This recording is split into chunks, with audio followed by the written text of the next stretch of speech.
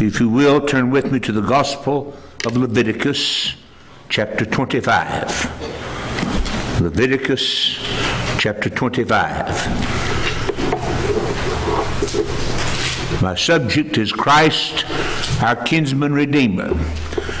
I preached a message by the same title to the folks at College Grove Friday night, but that message was taken from the book of Ruth, the 4 chapters in which God, the Holy Ghost, gives us a historic picture of Christ as our kinsman redeemer by Boaz redeeming Ruth. Here in Leviticus 25, we have the law that God gave concerning the kinsman redeemer, of which the book of Ruth is a portrayal. In the Old Testament scriptures, understand as you read the Old Testament scriptures, every law, every commandment, every ordinance, every ceremony, every priest, every garment of the priesthood, all the events that transpired in the history recorded in the Old Testament were brought to pass by God's design to be a picture of Christ and God's salvation in Him. In one way or another, they all are designed to point us to the Lord Jesus Christ, to show us who He is, what He would accomplish, and how God saves sinners by His free grace through Jesus Christ our Lord. Now, this law of the kinsman redeemer is found in Leviticus 25, verses 25 through 55. Remember, according to verse 1 of this chapter, this law was given at the very time God gave the 10 Commandments on Mount Sinai. He gives the law of the kinsman redeemer at the very time He gave those 10 Commandments that curse us all. Those 10 Commandments that announce God's judgment upon all peoples. Those 10 Commandments that expose our sin. So that as He gave the commandments, He gave this law of the kinsman redeemer, giving hope and promise of redemption even for those who are cursed by the law. It is no accident that this law is given in direct connection with the year of Jubilee.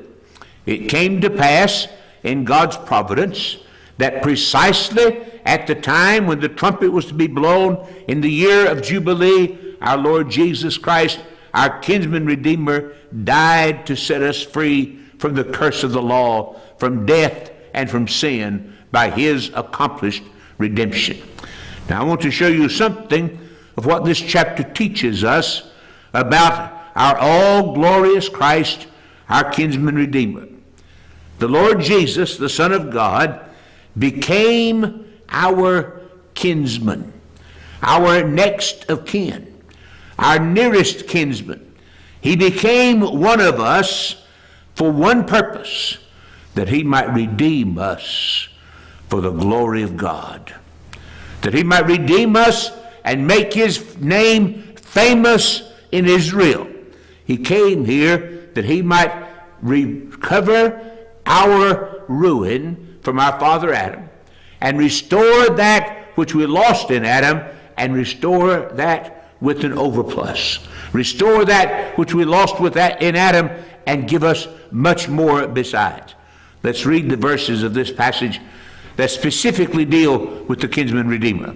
Verse 25. If thy brother be waxen poor, and hath sold away some of his possession, and if any of his kin come to redeem it, then shall he redeem that which his brother sold. And if the man have none to redeem it, and himself be able to redeem it, then let him count the years of the sale thereof, and restore the overplus unto the man to whom he sold it, that he may return unto his possession. But if he be not able to restore it to him, then that which is sold shall remain in the hand of him that bought it until the year of Jubilee. And in the Jubilee it shall go out, and he shall return unto his possession. Verse 47. And if a sojourner or stranger wax rich by thee, and thy brother that dwelleth by him wax poor, and sell himself unto the stranger or sojourner by thee, or to the stock of the stranger's family. After that he is sold, he may be redeemed again. One of his brethren may redeem him. Either his uncle or his uncle's son may redeem him, or any that is nigh of kin unto him of his family may redeem him. Or if he be able, he may redeem himself. Now let me show you three things in this picture. First, we'll talk about the redeemed, and then the redeemer, and then thirdly, the redemption. First, then, the passage speaks of the redeemed. If one of the Jews had fallen into deep poverty by neglect, by carelessness, by foolishness, or by any other means, didn't matter how he fell, didn't matter how he came to this great poverty, and he sold his land to another, and at last sold himself to a stranger, the Lord God made a way for him to be redeemed. This picture certainly gives us a picture of the sin and fall of our father Adam. Adam, who sold himself and all humanity into bondage and death and sin. When he, by his transgression, we transgressed. When he, by his sin, we sinned. When he, by his rebellion, we rebelled. We all died in Adam, for we all sinned in Adam, and we all came under condemnation in Adam. We lost everything in him, Adam. Oh, what a fall. What a fall. That man Adam, created in the image and likeness of God, is brought to sin and death and helplessness. That man who was made ruler over all God's creation is now made to suffer everything in God's creation. When this happened, God made a provision for redemption. Verse 48 says, after that he is sold, he may be redeemed. This is after the fact. This verse also states the possibility in these words, he may be redeemed. Just as our God gave his law in Israel before anyone needed it, our great God found a way of ransom for us before ever we fell in our father Adam. I want you to read carefully the article in today's bulletin on limited atonement. Keep it. Make sure you understand it. We need to recognize that God's work of grace for us was not some kind of an afterthought with God. It was not some kind of a reaction by God. God doesn't react to things, God acts. The things that God does that appear to be reactions are things that God purposed from eternity.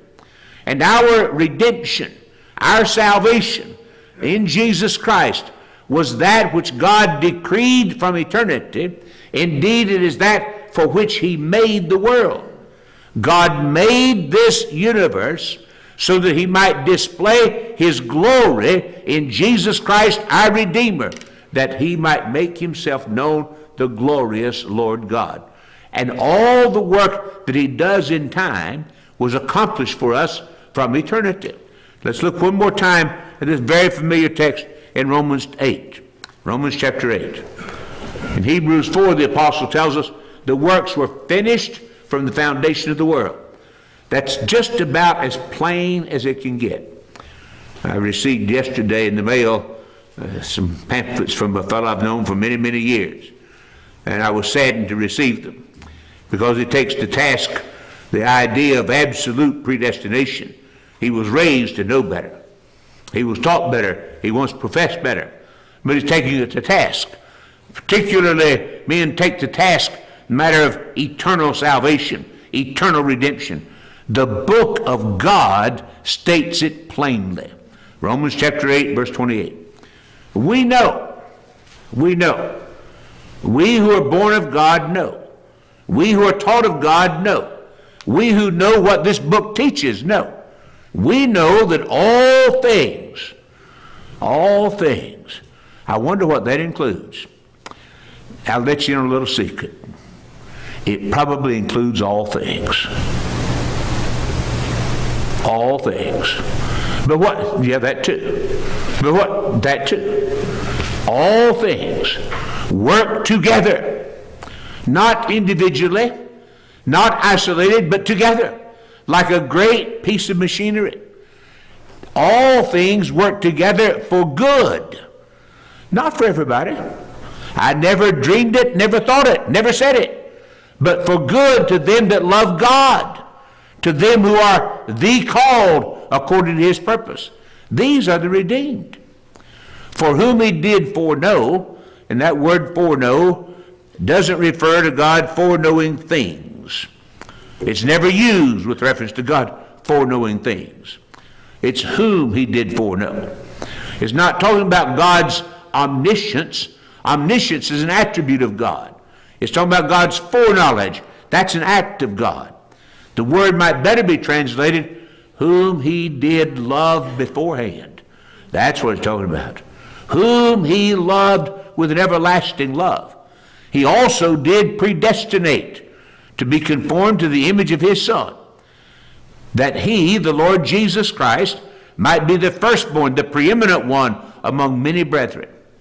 Moreover, whom he did predestinate, them he also called. Whom he called, them he also justified. Whom he justified, them he also glorified. At the very time, indeed time is the wrong word, because we're talking about eternity. Before the world began, before time was marked out, when no one existed except God, Father, Son, and Holy Ghost, God loved the people. And those people he loved, he predestined to be conformed to the image of his Son. And having predestined them to be so, having willed it, God accomplished it. They were called, and they were justified, and they were sanctified, and they were glorified in Christ before the world began. And now, in his wise and good providence, this is what God's doing. He's bringing those people he loved from everlasting into the blessed union of life and faith with his Son in the knowledge of his Son. Every war that's ever been fought by greedy men over money, power, and land. And sadly, when you get right down to it, I can't think of any war that was ever fought except over money, power, and land. Isn't that sad? Isn't that a sad commentary on our race? But every war that's ever been fought, every calamity that's ever come to pass, every sickness, every disease, every plague, every death, every nation God has raised up, every nation God has put down, is but for one purpose: the saving of God's elect. That's God's providence. He works all things to accomplish this which he from eternity predestined. The words back here in our text, redeemed again, speak of getting something back that has been lost. Speaks of getting something back that you once possessed. It's the word we would use if we went to a pawn shop with a redeeming ticket and redeemed something we pawned last week. We were his. We belonged to God before we fell. We belonged to Christ from eternity. Those who were redeemed, now listen carefully, those who were redeemed, all of them were Israelites. The law of redemption didn't apply to anybody else. The kinsman redeemer, this law was not given to anybody else. The redeemed ones were chosen covenant people, God's elect. So it is with Christ our Lord.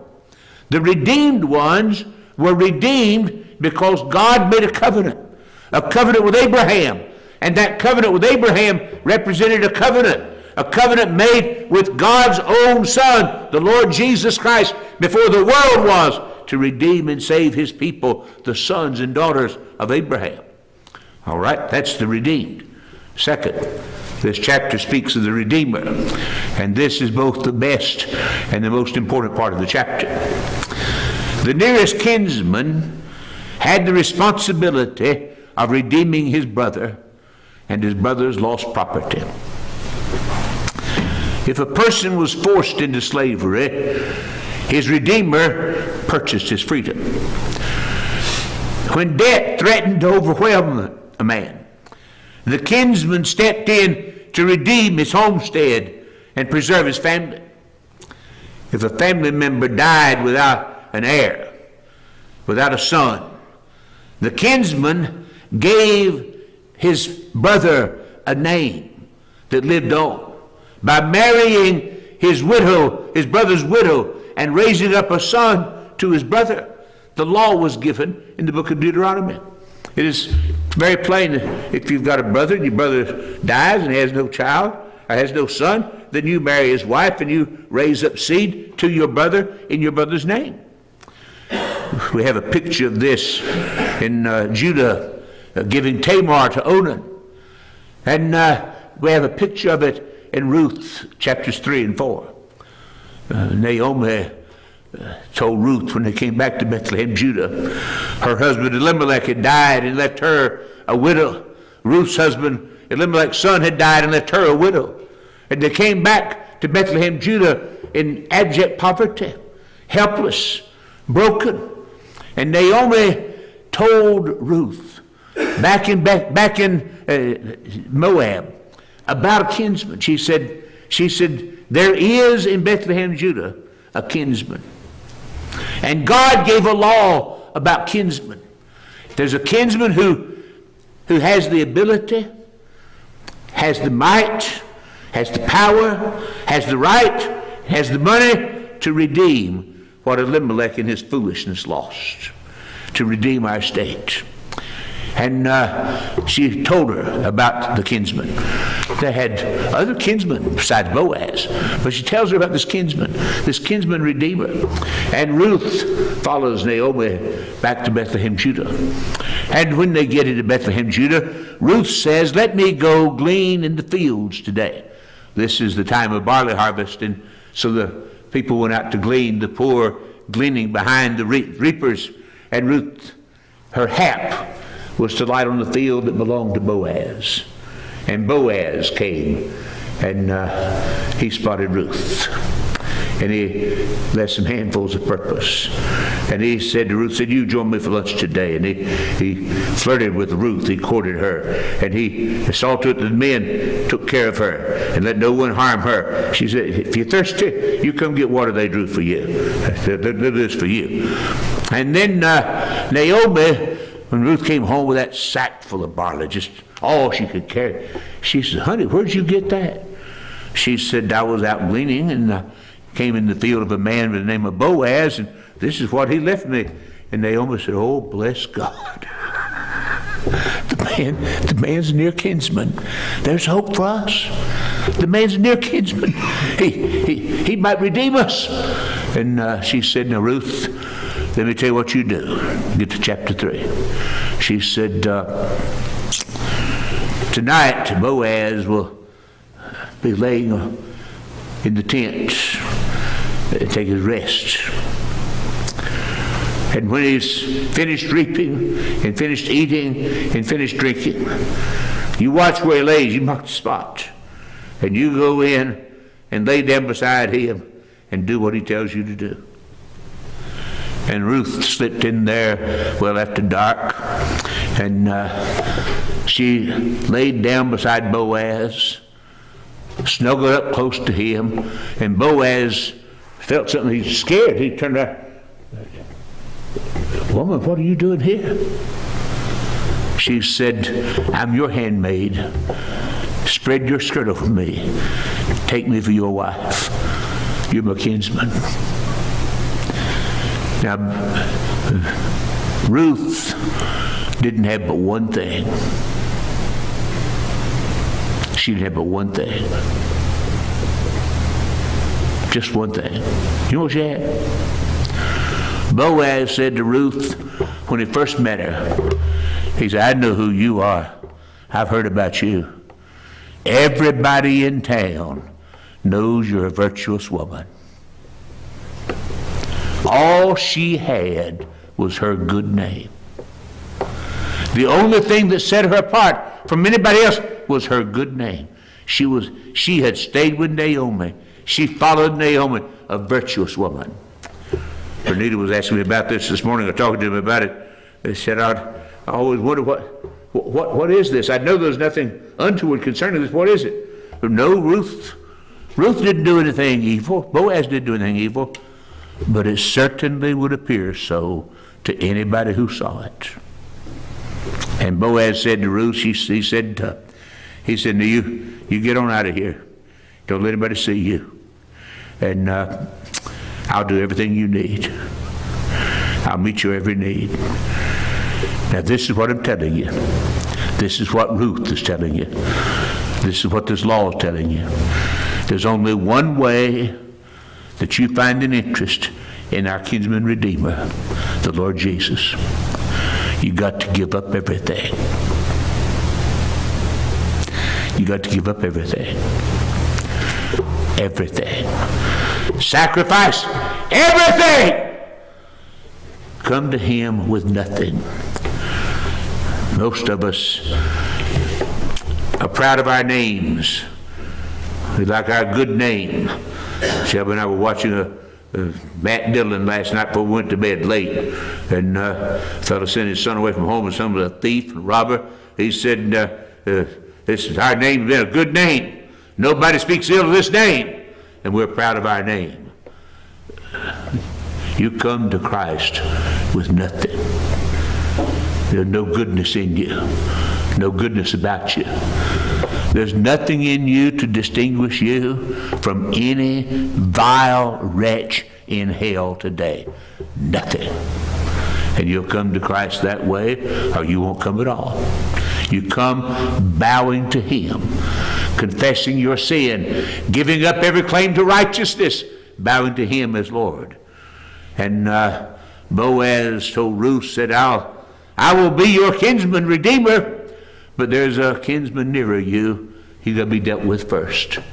And Boaz came to that nearer kinsman the next day in chapter 4, and he said, Elimelech died down in Moab. And his wife Naomi has come back and said, I thought I would advertise it to you, so if you want to, you can buy back Elimelech's inheritance. You can redeem her. He said, well, I'll take that. But Boaz said, there's a catch. You got to take Ruth. You got to take that Moabitess woman. You got to marry her too. And the man said, oh, I can't do that. That would mar my inheritance. Elimelech's boy, he's older than my boy. He'd be the firstborn. My boy would lose everything. Oh, no. You can have them if you want them. I don't want them. I don't want them. So it is with our blessed Savior. Before he could have us, he must deal with the law. The law of God must be satisfied. Justice must be satisfied. And Christ hath redeemed us from the curse of the law, being made a curse for us. For it is written, cursed is every one that hangeth on a tree. When death came at the hands of another man, the Redeemer acted also as the avenger of blood and pursued the killer. He pursued him with vengeance. It was required in the book of God. The word translated Redeemer is the very same word that's commonly translated avenger. Where God gave the law concerning the cities of refuge, the avenger of blood, he's the kinsman redeemer. This word is used throughout the Old Testament by the Lord God to describe himself as our Redeemer. The implication is clear. He who is our kinsman redeemer, our true kinsman redeemer, is himself God our Savior. Let's look at a few of them. Exodus chapter 6. Exodus chapter 6. We'll just read the scriptures.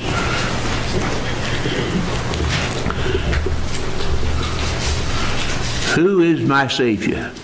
Who is your Savior? Who is my Redeemer? Who is your Redeemer?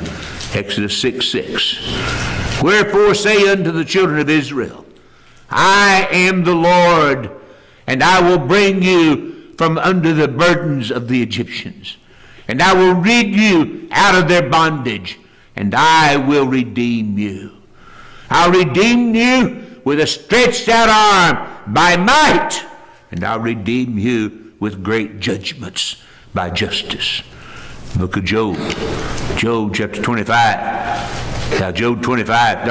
Chapter 19 and verse 25. Job said, I know that my Redeemer liveth.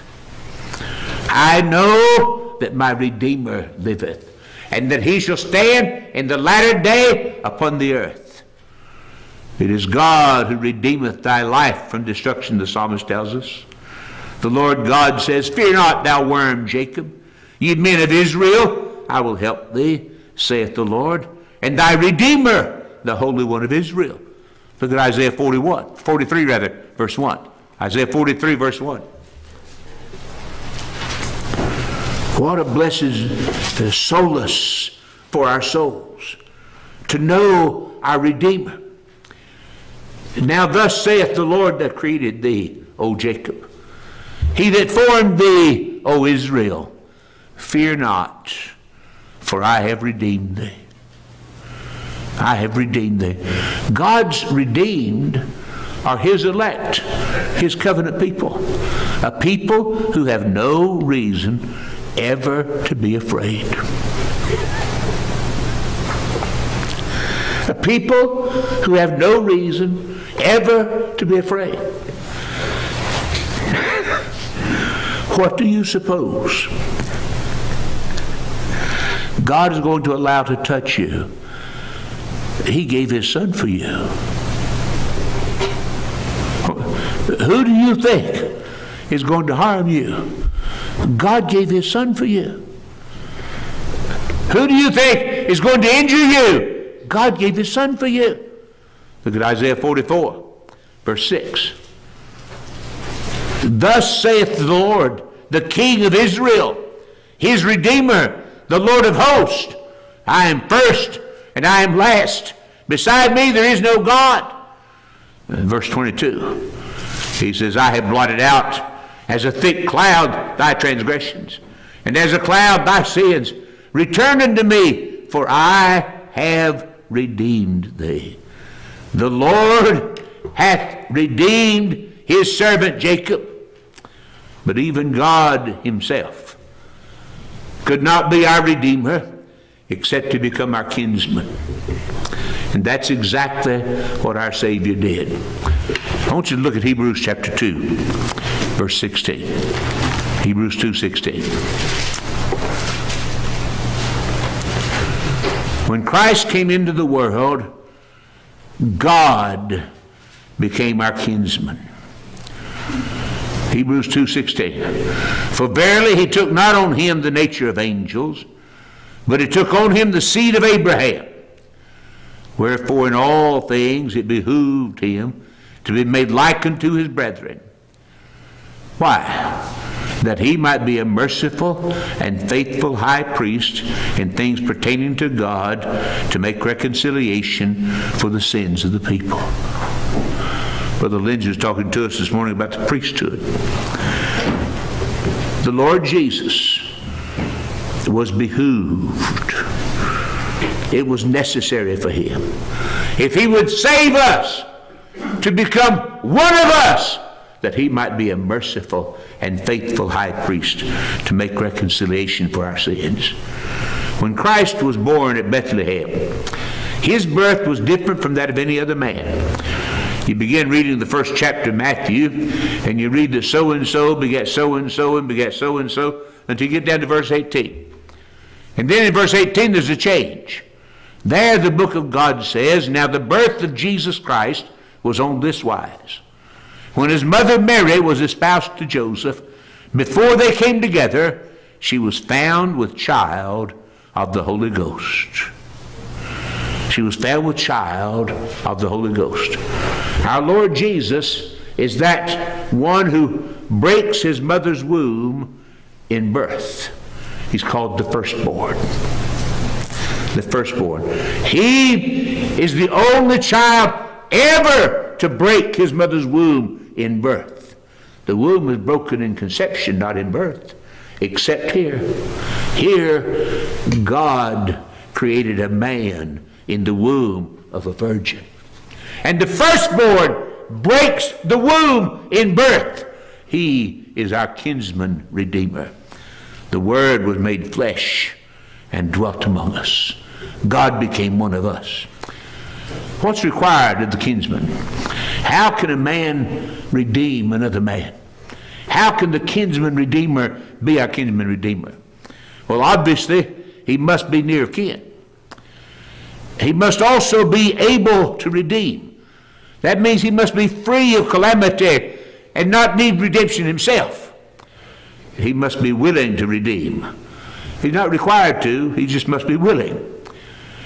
And if you're going to redeem, you've got to pay the price. Whatever the price is, you've got to pay it. Redemption was completed only when the payment was made completely. Only when the law was fully satisfied with the payment made, measuring things according to the year of Jubilee, if that drew near. And the man was required, if he didn't redeem, to bear the shame of it permanently. The near kinsman, he wasn't forced to redeem, but if he didn't redeem, it was a custom in Israel, they'd take his shoe off, and he would be the man with the loosed shoe, as took place in Ruth chapter 4.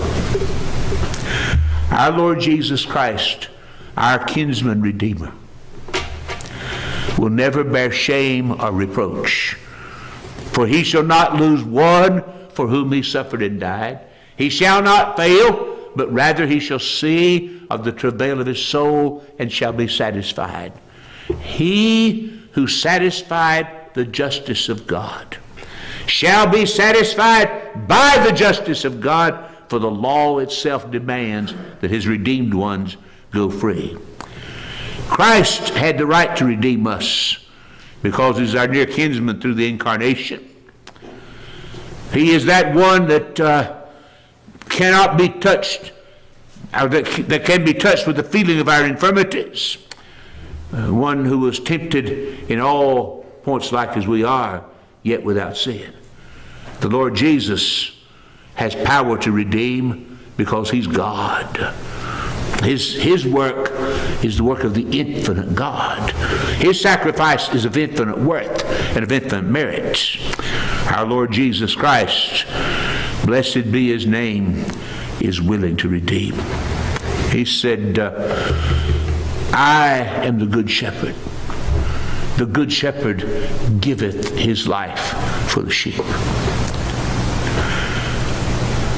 The good shepherd giveth his life for the sheep. Christ demonstrated his willingness to redeem sinners when he went to Calvary and died in our stead. He's willing to save sinners. He's willing to save sinners. Oh, would to God I could convince everybody who hears my voice. Christ is willing to save sinners. Far more willing to save than any sinner is willing to be saved. He is a willing Savior. He delighteth in mercy. The Son of God paid the price.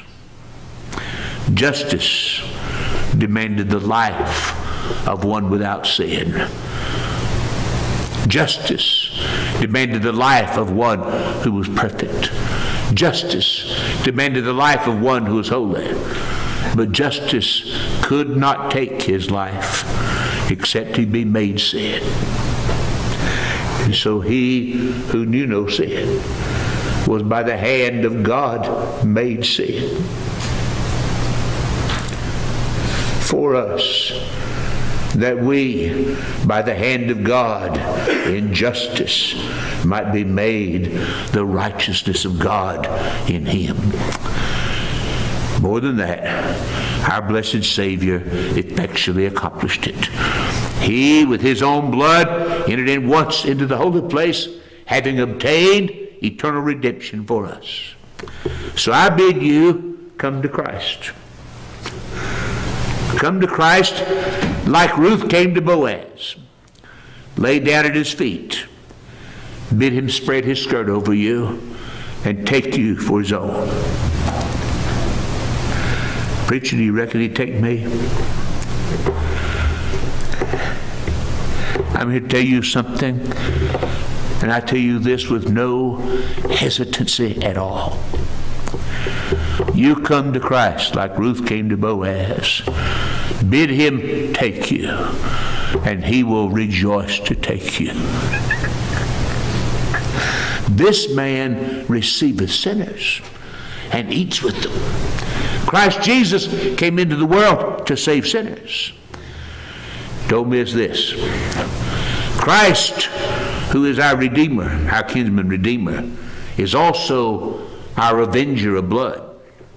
He is that one who, as the avenger of blood, pursues the guilty and pursues them and pursues them. And he keeps pursuing them until he chases them right into the city of refuge.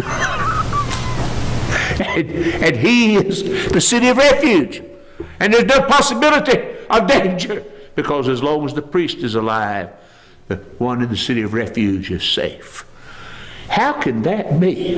What's that got to do with this? Turn back to Isaiah. Isaiah chapter 61, I'll show you. Isaiah 61. Christ is the avenger of blood. He chases the guilty one and chases him into the city of refuge. He's the city of refuge. And he is the high priest who guarantees the life of that man who's in that city. Isaiah 61, verse 1. The Spirit of the Lord God is upon me, because the Lord hath anointed me to preach good tidings unto the meek. He hath sent me to bind up the brokenhearted, to proclaim liberty to the captives, the opening of the prison to them that are bound, to proclaim the acceptable year of the Lord, the year of Jubilee, the day of atonement, and the day of vengeance of our God. What? Vengeance? Christ's death is the proclamation of the vengeance of God. Vengeance fully satisfied to comfort all that mourn. Christ Jesus, our great high priest, by the sacrifice of himself, has avenged the guilt of his people, has avenged in the fury of God's wrath all that was against us. He's avenged the honor of God. He restored that which he took not away. But one more question. In Leviticus 25, the kinsman redeemer, we're told, must be able to redeem. He must be able to redeem. We're told in Psalm 49 that the man cannot redeem himself. None of them can by any means redeem his brother, nor give to God a ransom for his soul. But Christ did. How is it that he's able to redeem? He who is God, the infinite holy God, the Lamb of God, becomes one of us. And when he became one of us, he at last was made to be sin for us. All the sins of God's elect were laid to his charge. That can't be right. That cannot be right. That's not legal. That's not lawful. That's not just. You cannot charge him with sin. That's exactly so. You can't do that. except he be made sin. And he who was made sin for us now has all the sins of God's elect made his. Our guiltiness made his guiltiness. God's judgment against our sin made his judgment. And he dies under the wrath of God. John Trapp, commenting on the 40th Psalm, made this observation. He said, our Lord Jesus Christ was maximum pectorum, the greatest of sinners. For our sins, which he here calleth his, he suffered. And here his bitter agony in the garden is graphically described. Neither is it absurd to say that as he bore our sins in his own body upon the tree, he was first redeemed by himself, and afterwards we. He was first redeemed by himself, and afterwards we. Back in the book of Leviticus, chapter 16, on the Day of Atonement, Aaron was required to make sacrifice first for his own sin, then for the people's. Why? Why? Aaron's sins, their sins were the same. He was one of the Israelites. Why was he required in that type to make sacrifice first for his own sin and then for the people's? Because Christ Jesus, who would fulfill the picture, must be made sin for us. And he needs not offering sacrifice first for his own sins and then for the people's. This he did once, when he offered himself as our sacrifice for sin. Naomi's friends give us a fitting reminder of God's purpose of grace. When the women heard what had happened, the Lord had given Naomi a son, they said, blessed be the Lord, which hath not left thee this day without a kinsman, that his name might be famous in Israel. That's what Christ has done as our kinsman redeemer.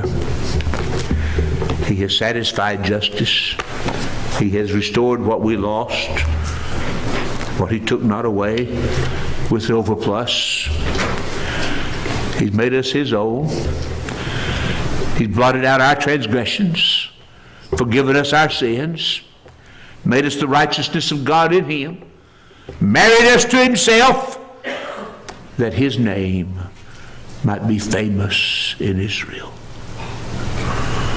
That his name might be famous in Israel. Let us ever proclaim his name and his praises with his name, who loved us and gave himself for us, our mighty kinsman redeemer. Amen.